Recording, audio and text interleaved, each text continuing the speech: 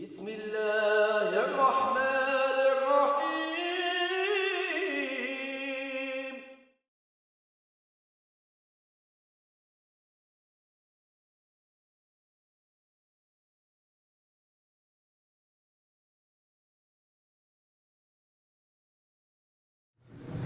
استغفر الله. الحمد لله والصلاة والسلام على سيدنا وحبيبنا رسول الله. الحمد لله نحمد الله سبحانه وتعالى ونستعينه ونستغفره ونعوذ بالله من شرور أنفسنا وسيئات أعمالنا. من يهده الله فلا مضل له ومن يضلل فلا هادي له. وصلواته وسلامه على أفضل خلق الله على سيدنا وحبيبنا رسول الله وعلى آله وصحابته ومن تبعهم بإحسان إلى يوم الدين. أما بعد فيا عباد الله أوصيكم وأوصي نفسي بتقوى الله في السر والعلانية، فإن مخافة الله رأس الحكمة. والله سبحانه وتعالى جعل العاقبة للمتقين. اللهم اجعلنا وإياكم منهم. الحمد لله. Allah subhanahu wa ta'ala says in the Quran, لا تبرون في أموالكم وأنفسكم ولا تسمعن من الذين أوتوا الكتاب من قبلكم ومن الذين أشركوا أذى كثيرا. Allah subhanahu wa ta'ala says in the Quran that you will be tested in your wealth and in your persons, in your lives, your property and your persons, your well-being, your safety. And you will hear much harm, things that bother you. Adhan. Adha is anything that harms you, yu'rik. You'll hear much harm from the people who were given the book before you, meaning the Jews and the Christians, Ahlul Kitab, and from those who are polytheists, idolaters, وَمِنَ الَّذِينَ أَشْرَكُوا أَذًا كَثِيرًا. And then Allah subhanahu wa ta'ala tells how you respond to that. وَإِن تَصْبِرُوا وَتَتَّقُوا إِنَّ ذَلِكَ مِنْ عَزْمِ الْأُمُورِ. So if you show patience, and if you have taqwa, piety, that's the essence of this affair. إِنَّ ذَلِكَ مِنْ عَزْمِ الْأُمُورِ. That's at the root of what this affair is about. That's how you're tested. Allah subhanahu wa ta'ala says in the Quran that الَّذِي خَلَقَ الْمَوْتَ وَالْحَيَاةَ لِيَبْلُوَكُمْ أَيُّكُمْ أَحْسَنُ عَمَلًا. That He created life and death, or death and life, in order to try you. The same word, you're going to have tribulation, bala. You're going to have tribulation. He did this in order to try you, to see which of you is the most beautiful in action. Ahsanu amala. The people of ihsan. The people that respond. Idfa' billati hiya ahsan. Respond in the most beautiful way. Right? La tastawi al-hasanatu wa la sayya. A good deed and a bad deed are not equal. They're not equal. So respond to a bad deed with a good deed. That's the point. Idfa' billati hiya ahsan. That when you push back with a good thing. Not with a bad thing. Push back with a good thing. And this is reiterated in the hadith when the Prophet sent Mu'adh. He gave him this advice. He said, خَلَقَ النَّاسِ بِخُلُقٍ حَسَنٍ. Have beautiful character. وَأَتْبِعْ سَيِّئَةَ الْحَسَنَةَ تَمْحُهَا. And follow up any foul deed, whether it comes from you or somebody else, with a good deed. تَمْحُهَا. And it will obliterate it. Because the nature of goodness, it obliterates evil. Some theologian argued that evil is actually the absence of goodness. That evil is present because of the vacuum of goodness. So if there's goodness, evil doesn't have any room to exercise itself. So the Prophet ﷺ was told to be patient. And his people were told to be patient. Now, one of the things, you're looking, I'm sure all of you are aware of what's happening around the Muslim world. You see, look at the countries where things are not out of control in the Muslim world. Malaysia is a very educated place. Turkey is a very educated place. You know, they're Muslims. If you go to Turkey, they love Islam. The mosques are filled. Right? If you go to Malaysia, they love Islam. Their mosques are filled. Go to certain Muslim countries and you'll see that it's very different from other Muslim countries. What is the hallmark of the distinguishing characteristic that makes them different? I will guarantee you, it's not Iman. It's not Iman. It's education. They have higher levels of education. It's as simple as that. The more educated you are, the less likely you are to make a fool out of yourself. Because people who are ignorant people do ignorant things. That's why they're called juhal. The jahil is somebody who does ignorant things. It's called jahiliyah. Now, when you have a lot of ignorant people, but you have regulators for those ignorant people, these are called shuyukh. Like in a tribal society, you have a wise person. That's what sheikh means, wise. That's one of the meanings. It has several meanings in Arabic. One of them is wise. So when there's a problem, the people, the ignorant people, they go to the wise person. And they say, what should we do?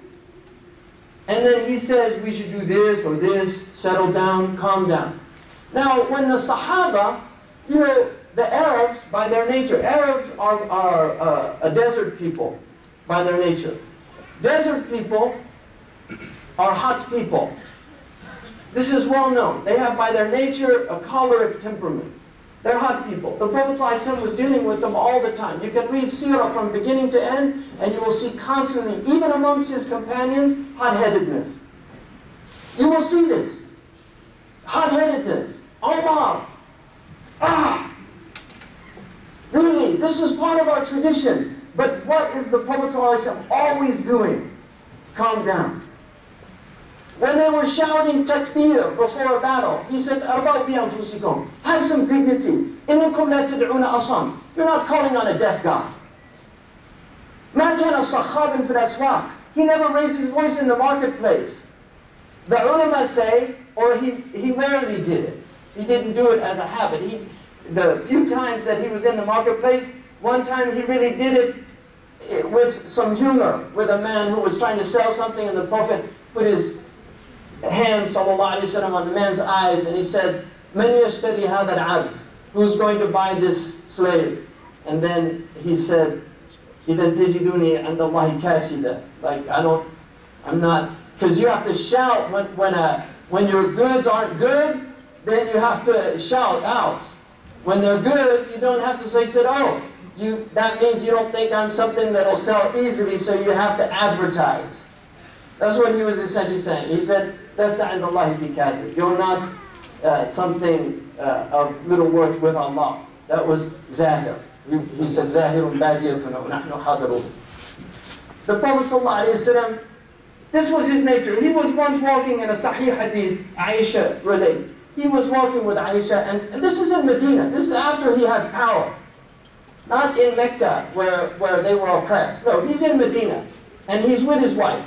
And a group of Ahlul Kitab walked by, and one of them, or all of them, said, "Assalamu alaikum." Now this is a way of just trying to goat somebody. Because salam means peace, sam means death. But you know, salam alaikum, salam alaikum, it's almost like you could get away with it. Aisha heard that and she said, "Wa alaikum, wa la'natullah, wa ghadibullahu alaikum." You know, and on you, death, and the damnation of God. Go to hell, and may God's wrath be upon you. The Prophet ﷺ said, "Mahlan ya Aisha, slow down. Go easy, Aisha. Mahlan ya Aisha." And then Aisha, you know, here's this young woman who loves her husband, and she knows he's the messenger of Allah, and she hears somebody speaking ill of him. She gets angry. What does he say? "Mahlan, slow down, take it easy." And then he says, sallallahu alayhi wa sallam, "Alayki bil-rifq." Be gentle. "Alayki bil-rifq." This is not in normal circumstances. This is in a circumstance where you're being provoked. "Alayki bil-rifq wa iyaki wal-'unf wal-fahsh."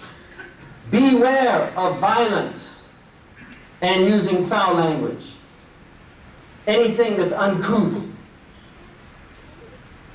"Alam tasma'uhum ya Rasulullah?" Here's Aisha, because she was a strong woman. Didn't you hear what they said? Maybe he didn't hear. Maybe he doesn't understand why I reacted. Maybe he thought they said, Assalamu alaikum. ألم تسمع ما قالوا يا رسول الله؟ قال صلى الله عليه وسلم ألم تسمع ما قلت يا عائشة? Didn't you hear what I said? In other words, who's establishing the sunnah here? You or me? Who's establishing the sunnah? Who are you following? Your nafs, your hawa? Because this is about constraint. This is about in tasbiru. What tattaqu. If you show patience, when you're being provoked, when you're being angered. لَيْسَ الشَّدِيدُ شَدِيدَ الصُّرَعَةِ. The strong man is not the man who can overthrow anybody, who can wrestle anybody down. The strong man, the Prophet ﷺ said, the strong man is the one who controls his anger. The one who controls his anger. A man came, he said, Ya Rasulullah, awfini, la taghdab. Awfini, la taghdab. Awfini. He kept saying, awfini, give me some real advice. Well, what does that mean? Don't get angry. Right? I'm an Arab. Change my personality? Well, no, because this is about elevating yourself above your human nature to a transformed nature, the nature of belief, the nature of taqwa. This is what this deen is about. We have Muslims all over the ummah making this deen look like it's a religion of fools. Really? Out of some perceived grievances. From who? To whom? The Prophet, you don't think he was cursed in his lifetime? They wrote poems about him. Those poems are still in our books of literature. Our ulama didn't shy away from writing what they wrote about the Prophet. You can read Ibn Hisham, and you can read the ridicules that these poets, and they were great poets, not these idiots and fools. These were real poets. The Arab, they could write poetry. Ka'b ibn Zuhair, who made tawbah from his poem. What did the Prophet say? Sahih al-Bukhari, Kitab al-Manaqib. This is in the Sahih. Here's what he said in Mecca to his Sahaba. They're hearing all of these things about the Prophet ﷺ. What does he say? In a riwayah of Ahmad and others, he says, Unduru ibadallah. Reflect on this, O servants of Allah. And in al-Bukhari, Sahih al-Bukhari, he says, أَلَا تَعْجَبُونَ? Aren't you amazed? أَلَا تَعْجَبُونَ كَيْفَ يَصْرِفَ اللَّهُ عَنِّي شَتْمَ قُرَيْشٍ وَلَعْنَهُمْ? Aren't you amazed how Allah removes whatever the Quraysh have to say about me that's negative? He diverts it from me. Isn't that amazing to you? All of you? Isn't that amazing? He said, يشتمون مذمما ويلعنون مذمما وأنا محمد. They're talking about this character named Muhammad. They're cursing this guy named Muhammad. They intended the Prophet in their poems. Everybody knew they intended, but how did he look at it? I don't know who they're talking about. That's not me. I'm Muhammad. I'm not Muhammad. I'm not Muhammedo. Dante's Muhammedo. I'm not Muhammad, or however they think they can pronounce that name. That's not the Prophet they're talking about. Don't think they're talking about the Prophet. Nothing that they say can reach the Prophet. The dogs will bark all night at the moon. Do the sounds of the dogs affect the glory of the moon crossing the sky? Do they affect the glory of the moon? We know who our Prophet was. Sallallahu Alaihi Wasallam. The problem is we haven't told anybody else. We've kept this to ourselves. Most of these people are just ignorant people. And there are some very devious, demonic people here. And I'll give you an example about this. There are people that want to see Muslims killing Jews, and there are people that want to see Muslims killing Christians. This is what they want. They want Muslims in Egypt. Where did they air this? They first showed up in Egypt on Egyptian television. Who's doing this and why? What are they trying to get out of this? The internet is filled with slanders about the Prophet ﷺ. It's filled with them. Don't Google it because you'll vomit, you'll throw up. There's images, there's pictures, there's cartoons, there's comic books, making fun, mocking. This is the reality, but why now? And why this? Really, you think about this. Who's being manipulated here? What does Allah say to shaitan? وَاسْتَفْزِزْ مَنِ اسْتَطَعْتَ مِنْهُ. Provoke, instigate, rile up those among them, Bani Adam, who you're able to, بِصَوْتِكَ, with your voice, your lies, your deceptions. He's the great deceiver. He's the liar. He loves what's happening now. This shaitan is having a field day. And he's just laughing at look at these. You chose me over these? Look at these pathetic creatures. You chose me over these? Look at them. Look how easy it is to manipulate them. All I have to do is spread rumors. Put something on the internet, and look, they're all behaving like a bunch of fools and idiots. Now, shaitan is happy as pie. And all his minions. وَأَجْلِبْ عَلَيْهِمْ بِخَيْلِكَ وَرَجْلِكَ. Bring your cavalry, bring your infantry. He's got minions. Really. People say, oh, there's a big conspiracy. It is the Iblis. Most of these people don't know they're part of the Iblisic conspiracy. They don't know that. They just hear whispers in their heart. I think I'll try that. That's a good idea. Yeah, let's do that. But this is what's going on. This is what Allah is telling us. And then what does He say? وَشَارِكُمْ فِي الْأَمْوَالِ. Get them to do haram things so they get their money. In haram ways, in prohibited ways. Right? وَفِي الْأَوْلَادِ. And zina, fornication. Get them to have illegitimate children, because that will destroy them. Destroy their civilization. Destroy their families. Right? وَإِذْهُمْ. And give them your false promises. وَمَا يَعِدُ الشَّيْطَانُ إِلَّا غُرُورًا. And then Allah says, and shaitan only promises them falsehood. But then He says, right? وَإِنَّ عِبَادِي لَيْسَ لَكَ عَلَيْهِمْ سُلْطَانٌ.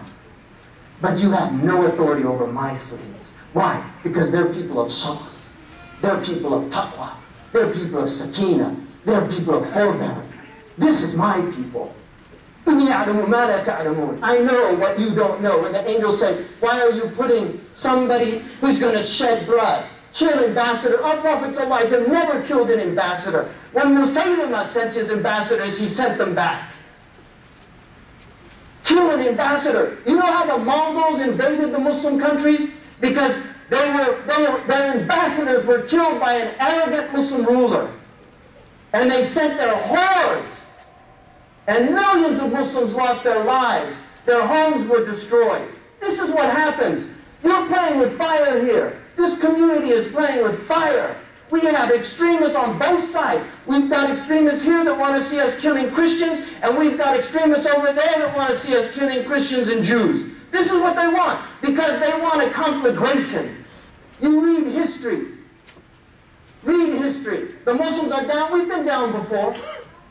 But when we were down in Mecca, we had patience. We had forbearance. We had the teachers there to say, calm down. Mahlan ya Aisha. Calm down, Aisha. This is the way the Prophet conquered the world. He didn't conquer the world with swords and spears. He conquered it with good character. And now we think we can rattle toothless tigers.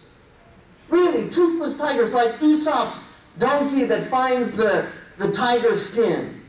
You know, in Aesop's fables, the donkey finds the tiger skin, and he puts it on, and he starts going around, and all the animals there run away, and they're afraid. But then the fox hears him hee-hawing. He's laughing, but he's hee-hawing. And the fox comes, and he says, you better learn how to roar. You're not fooling me.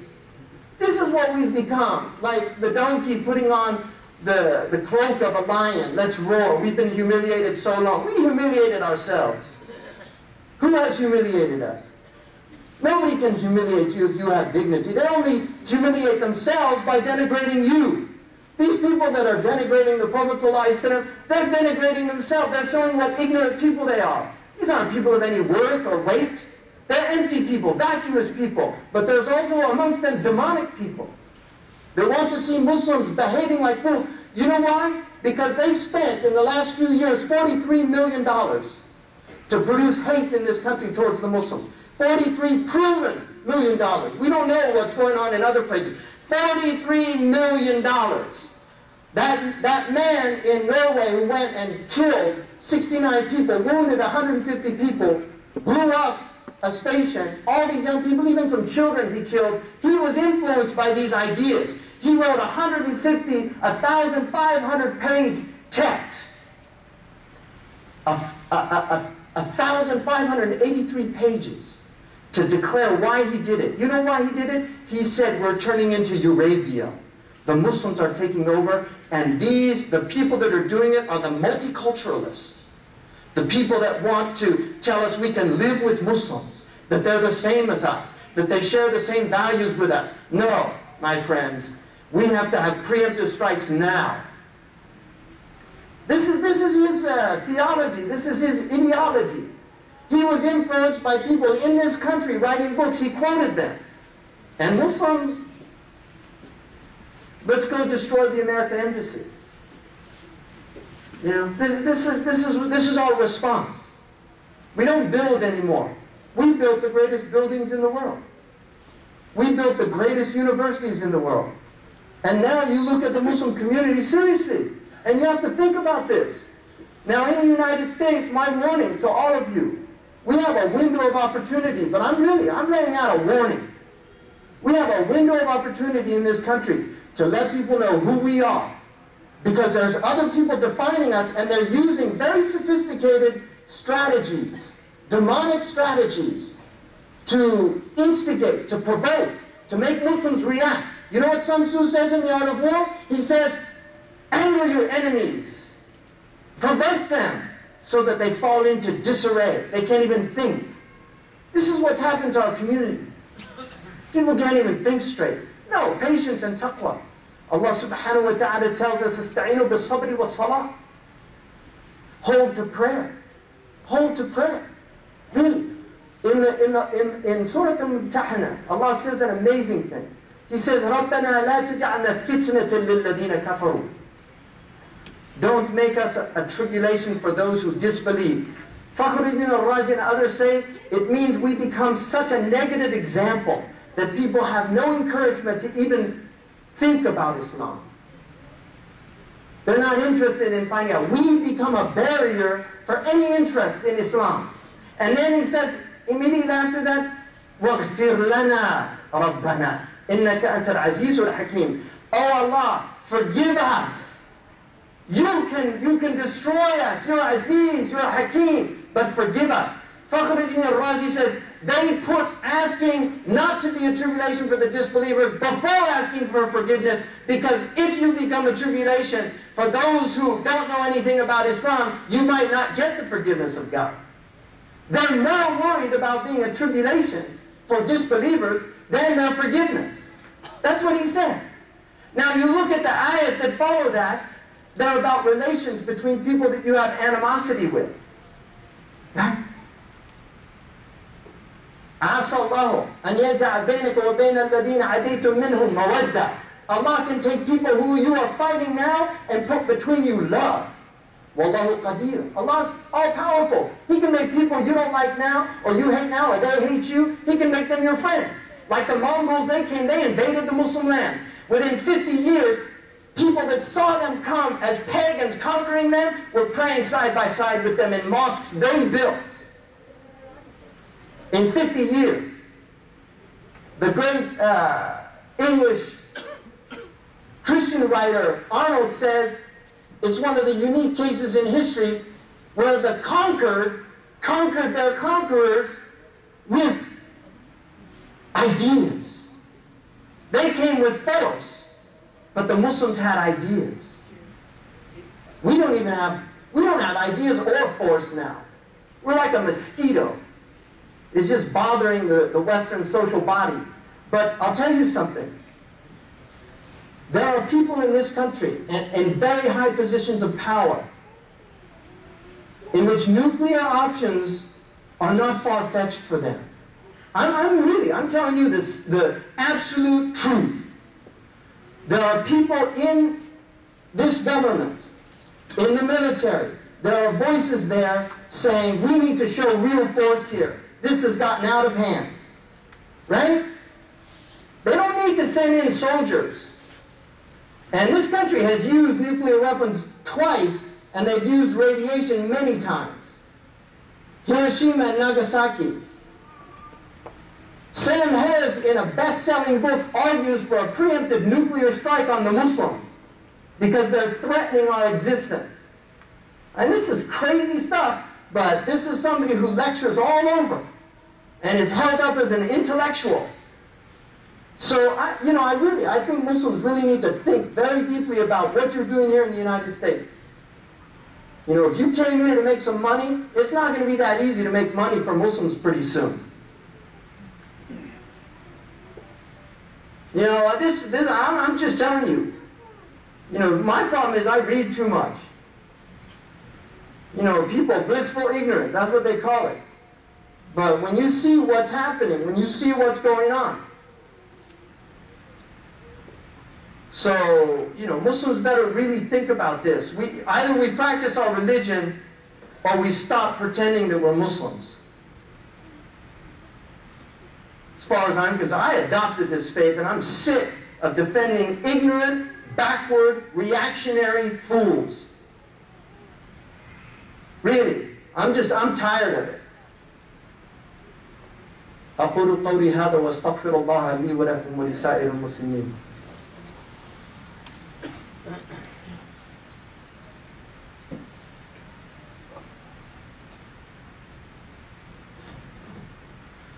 الحمد لله والصلاة والسلام على سيدنا وحبيبنا رسول الله وعلى آله ومن والاه. الحمد لله نحمد الله سبحانه وتعالى إياكم. الحمد لله. Brothers, sisters, you know, this is another trying time for Muslims. We're in tribulation, and it's real. And if you don't think it's real, this could affect the election. That's how serious this is. This could affect the election. Killing an ambassador is not a simple thing. We condemn it. First of all, most of us here are American citizens. It's our ambassador. Right? Really. We're here. We might disagree with a lot of foreign policies of this country, but this is our country. And we have a right to protest those policies civilly. We have a right to petition our government, right? We have a right to elect politicians that aren't going to adhere to policies that we think are misguided. If we're in the minority, they call democracy a tyranny of the majority. Right? It's unfortunate, but that's reality. But tides change. You can turn tides. Organize. Think about changing the scenarios here. There's undeniably a double standard in the West, as far as I'm concerned. This idea somehow that, you know, this is freedom of speech. In fact, we had one of the presidential candidates saying, we're defending freedom of speech. We don't have to apologize for our values. Denigrating great leaders, whether you agree with them or not, but denigrating them and mocking them when they're held in the hearts of millions of people to be exalted in high things. That does not advance any values or cause or civilization. No. Because in the end of the day, Muslims are 1/4 of the population on this planet. 1/4. That's 1 out of 4 people. And we have to learn to live together. The Europeans are the historical neighbors of Islam. They're the historical neighbors of Islam. They took the brunt of Asian attacks twice, which enabled Europe not to suffer the ignominy of being under those hordes. Muslims have had periods of relative peace and other times great difficulty. But in the end of the day, we're neighbors. And we're here in this country. We have to learn how to live together. War is not an option, especially in the light of nuclear power and weapons of mass destruction. This isn't going out with swords at Badr or Uhud, where a handful of people are killed. In the entire lifetime of the Prophet ﷺ, 23 years of his message, less than 1,000 people probably were killed, according to our own historical analyses. That's how many are killed now in one day. We don't want nuclear options on either side. It's a madness. We've got China as well now. Really. China is a rising power. It's been a global threat. All this instability. We can't learn to live together as human beings. And this is ultimately what our religions are supposed to be teaching us. And it's about time we started living up to these principles. Allah says to the Jews, you're not on anything until you apply your Torah. According to their greatest rabbi, the entire Torah can be reduced to love of God and love of your neighbor. Jew or non-Jew. That's the whole Torah. Jesus Christ said to his people, you could boil the 10 Commandments down to love of God and love of your neighbor. So there's the Old Testament, the New Testament. And our Prophet ﷺ said, worship Allah subhanahu wa ta'ala. Be good to your neighbor. Jibreel used to tell me to take care of my neighbor until I thought he was going to have me inherit my neighbor. They would inherit the wealth, whatever was left. You have to learn to live as neighbors. Abu Hanifa, we all know the story of the Jew who used to bang pots and bother him. And then when he got arrested, the Qadi had him arrested for something else. Abu Hanifa didn't hear the pots banging, and he went and found out that he was unjustly, and he got him out of the jail.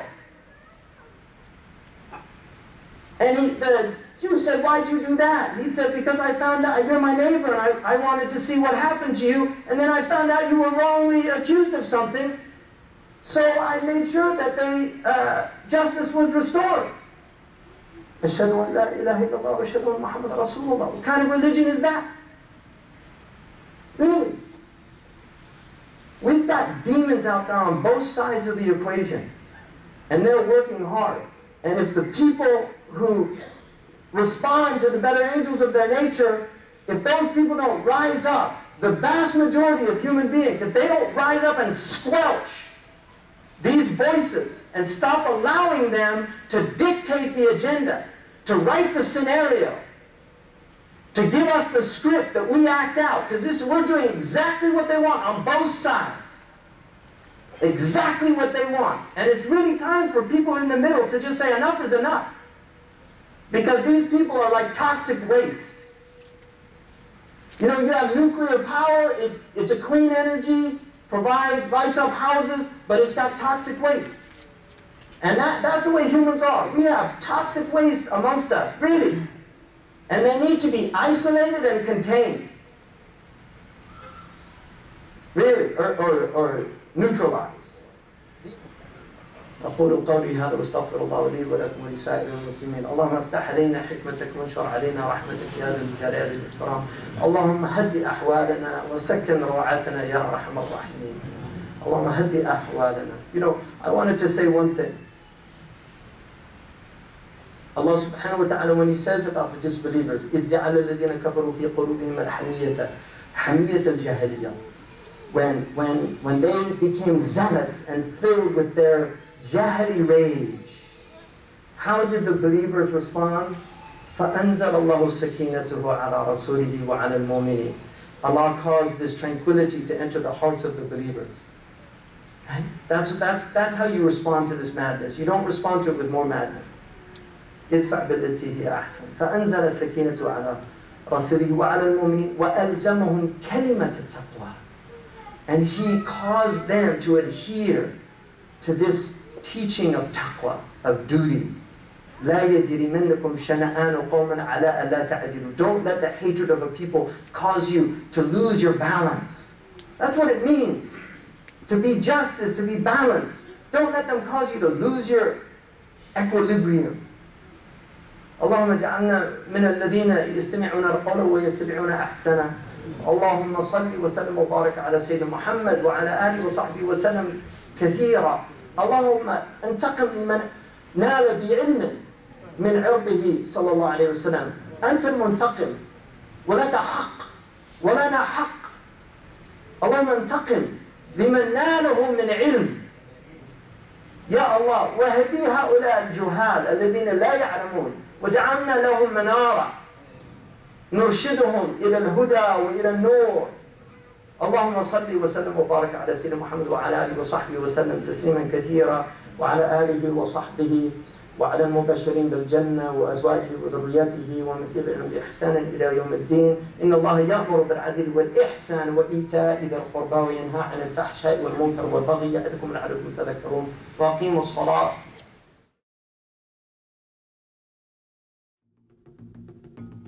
Zaytuna College, the first Muslim liberal arts college in America, offers 2 degrees, Islamic law and theology, and Arabic language, as well as an 8-week summer Arabic intensive program. Applications are open now. Zaytuna is establishing a new academic address for Islam in America with its new home in Berkeley, California. Make history with your support today.